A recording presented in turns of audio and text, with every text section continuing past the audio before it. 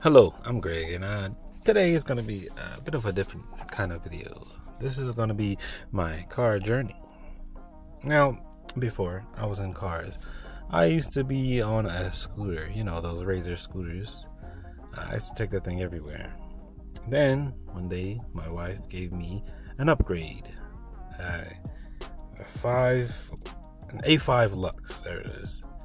Razor scooter. It was for adults, bigger people, I guess. And yeah, I took that thing to my first job and everything. It was great. Yeah, I went to college, school, my first job. I used to work at a paintball place. And it was great. I felt like love. I got pretty skinny while doing it also. Then, time passed, I got my license and I got my first car. Now, my first car was a 2004 Toyota Corolla. I got it a little after my first job, and I got my second and third job at the same time, of course. Around the same time, I should say. And yeah, I got it then. I got helped from the first pastor of the church in getting the license, and then I got help from the other pastor getting the car itself. And so, yeah. And I got so many tickets in that car. I think it was because I was a new driver and it was a dark color, dark blue. Or maybe it was because I was a dark color. Who knows? But all I know is I got a lot of tickets in that. And me and this car grew a lot together. It taught me things that I didn't know. And things I didn't know I could know. From the things I did to this car to the things I did to the car. Took my first child home with this car. I helped replace a starter in this car. Changed the oil. Did some sparks plugs. Ate the best donuts I ever had in my life in this car. I even put my very first stickers that I made on this car. It was great. Then we went to Lollapalooza in this car. It was so good. That was the seesawiest day of my life. The highest high to the lowest low. We saw a lot of artists we liked, danced a lot, ate some good food. We seen Joji twice. And then on the way home, on Lower Wacker Drive, we got into an accident and I totaled my car in Chicago. Now, mind you, I live an hour away from Chicago. So I crashed in Chicago. And me and my wife were in the car, but we weren't hurt, just the car. And I feel like I could have drove the car home, but it was leaking fluid and we had an hour trip back, so obviously we wasn't going anywhere. And I learned a lot of things that night. I learned first how my insurance towing worked. I didn't even know how to do the towing at first. That was my first accident. And how to file a claim and all that stuff. I also learned how the dump works in Chicago. The car, whatever that is, the dump, the garbage dump. I don't know. The place where they put cars that are wrecked. And most importantly, I learned never ever to go down that Lower Wacker Drive. I had to go and see the car in like this little tow yard afterwards. And so I had to walk down the Lower Wacker place. That lower streets of Chicago. I don't know. But yeah, it was so creepy. It was dark. Of course, I'm not afraid of the dark, but when you're in Chicago under the building, no service, and it's dark, that gives it more spooky vibes. And then on top of that, you had the rats. I've seen a rat that was so big. It was like I don't even know. It was like a small cat. Not even. Like a large cat. And it just, the tail was so long. It was like, I don't even know. It was like as long as its body. And, you know, rats, if you look at them, they're pretty long creatures. So just imagine the Rat King. A bunch of those stuck together. No, thank you. Then, after I seen the rats, there was the tent cities where, you know, I had money at that time where we didn't really go to a church, but I did save up the tithe money just because, you know, somebody might need it. And so I would carry around this money to give to homeless people. But that one seemed weird. I had it with me. I gave some to some people, but, you know, of course, giving money just to random homeless people is probably not helping. And so the tent cities and the rats and the darkness and the being lowered with no signal was a very scary time, especially for me as a young man who had never experienced anything like that before. And then, yeah, that was a total loss. I even had some paintings in that car. But of course, I couldn't be without a car. My job requires a car. So I bought a 1998 Nissan Altima for $700. That car was trash. Terrible. It got me to where I needed to be, but boy, oh boy, was that car something else. That car was so old. It was only 1 year younger than me. Oh boy. It traumatized me, to say the least. I put no stickers on this car. I didn't care about this car. Well, I mean, I cared about it, but I didn't. You know, I didn't invest too much in this car. I didn't want it too long. It was so rusty and loud. I mean, it ran okay, other than the whole neighborhood hearing me, but it was a hunk of junk. And, you know, one day something happened and it started to smoke right in the middle of the street of me driving it. And I was on a route of my job, you know, I do merchandising. And I had to pull over. And I didn't know what was going on. And I was all up in my prayer bag, so I was praying, and boy, oh boy. I mean, I'm still in my prayer bag, but like, I was more, you know, more adamant about being close to God at that time, because I had more people around me but yeah, it was terrible. Then one of the mechanics, they didn't shut the hood all the way to this car when I went to go get it fixed. So then, when I was driving a separate time, bam! The hood lifted up and back and cracked the windshield. Cracked the windshield. Oh my goodness. I thought I was gonna crash again. I couldn't see anything. Stuff cracked the windshield.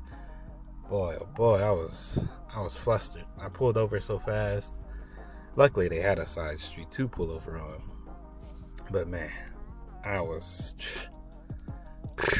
traumatized. I put it back, barely. I was, you know, super scared and shaken. And I fixed the best I could. The hood was all bent up and stuff, but it locked back in so it wouldn't happen again.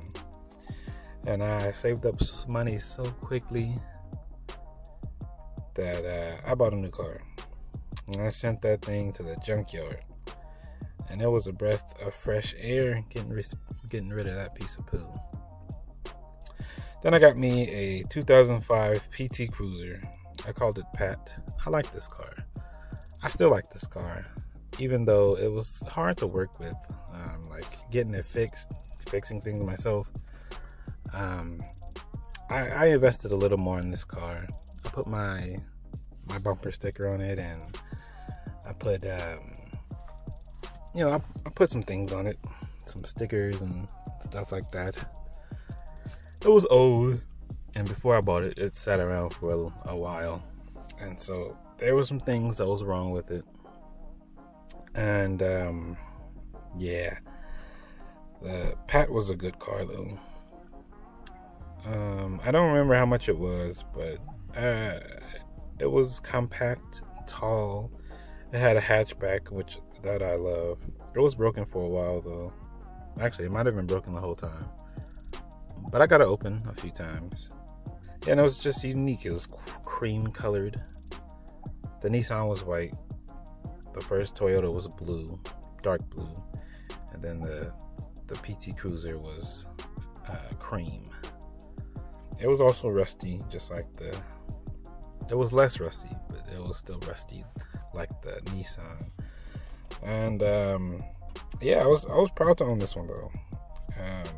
I lost some memories with it, and as well as this one, it ended really badly. Well, not really. It ended badly. On this car, I changed my first spark plugs and the hoses. Spark plug with the hoses.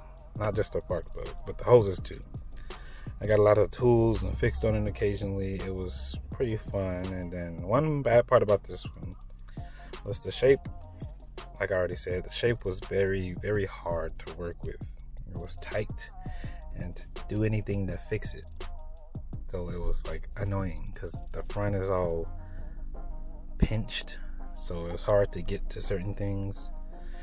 And I try to put your hand down there. And this one also had me traumatized because this one had a cooling problem. And a coolant, I don't know what the thing is with coolant and PT Cruisers, but apparently it's a problem. And the coolant was dripping and leaving the engine to overheat. That would make the car run terribly and could explode. So I had to turn it off for a while. That's all while driving. And mind you, at this time I was driving an hour away from home to do the job, which is stressful, right? Then my wife was pregnant. So me driving an hour away from home, or my wife being pregnant, due any day, the car overheating, and it had this problem ongoing for a while. It was so annoying. Thought I fixed it a couple times, didn't work. Fixed the fan, that didn't work for the cooling. It just was all around a bad ending experience. So now I always check if my stuff is overheating or not. Even though I know it's not, it's still like I check it every time. At the end, I got the brakes fixed and paid for it, and I thought I got the stuff fixed.